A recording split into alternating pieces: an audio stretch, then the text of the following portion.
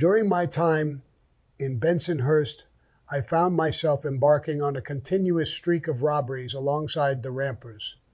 We often gathered at our beloved corner luncheonette located at the intersection of 79th Street and Utrecht Avenue. Meanwhile, my parents had decided to retire.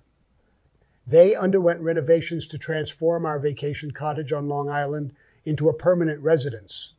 Even though they had moved away, they retained ownership of our house on 78th Street, where I temporarily settled in the downstairs apartment. Eventually, my father made the decision to sell the house. He persistently encouraged me to join him and my mother in Ronkonkoma, emphasizing the abundance of available construction work.